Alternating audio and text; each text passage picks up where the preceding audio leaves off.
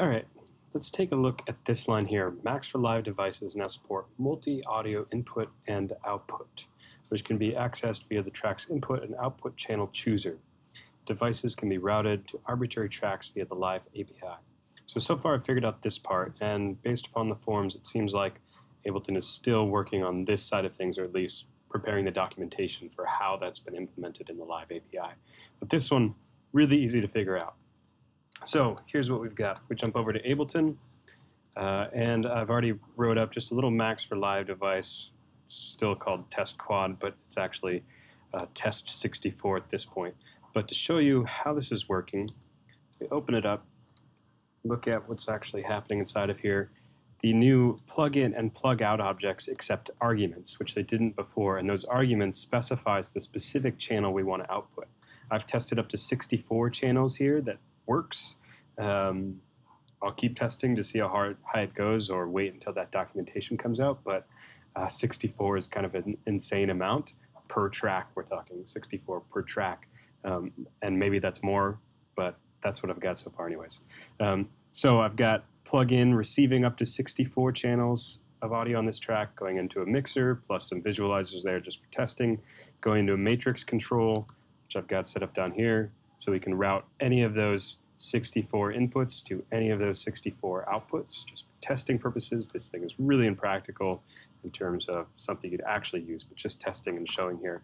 And then that all goes into a plug out that's sending up to 64 channels of stuff. So if we switch back over to Ableton, and now we go into this track. First of all, here's what this track sounds like. Just a sweet beat. But now we can go in and first off, let's get this thing routed.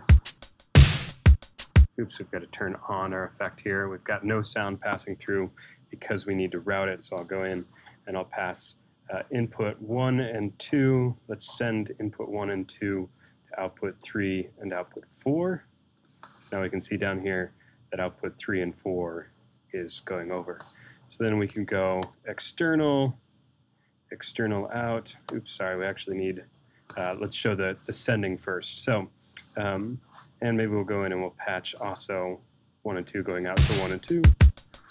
Let's just bring down that volume.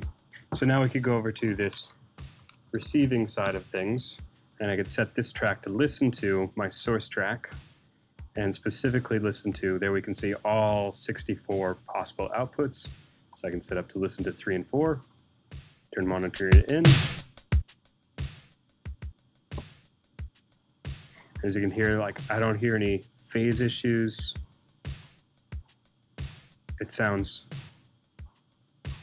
just louder to me. So there we go. We've got this track, which is sending audio to itself, as well as to a 3rd and 4th output out of this plugin itself. And we go over and set up that track to listen to inputs 3 and 4. We can also send into another track. So let's go in and let's go back to just stereo output here. And now let's go over to this track. Let's drop on another test quad on there. And now let's go over and let's send this thing out to some external output. And oops, not external, but rather to our receiving track, which is called rec. But specifically, any of those 64 inputs that are currently made visible by that Max for Live effect that's set on there. So let's route it to 3 and 4. And if we come over to our rec track, pop open its receiver, and we take 3 and 4, we route that to 1 and 2. Now you can see down here, input on 3 and 4 is passing out to 1 and 2. Bring up that level. And now we've got track coming from this track, passing out to this track's input 3 and 4, receiving on that 3 and 4. And oops, let's also go no input here just to make the point totally clear. There you can see multi-channel output and multi-channel input using Max for Live. Just to kind of further show or prove that this is possible, here I've set up where I've got 32 stereo tracks, each of which, if I expand them out a little bit so we can see here, each of which is passing their output to a track called pass-through, which is this one over here, but successively. So each is the next stereo channel up.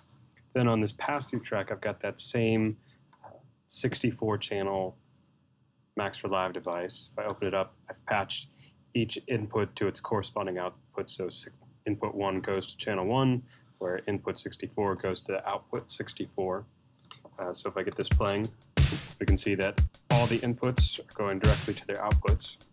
But then I've gone, and rather than just having it all come out of that one track, over here on the right-hand side, I've set up this one pass-through track to listen or be heard by all these other tracks. So each of these destination tracks is listening to that pass-through track as its input, but all the 64 channels of output out of there.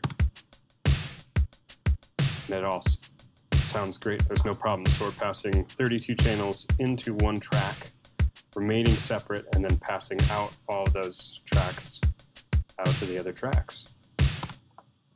So multi-channel Max for Live devices seems to be working great in the new Ableton Live 10 public beta.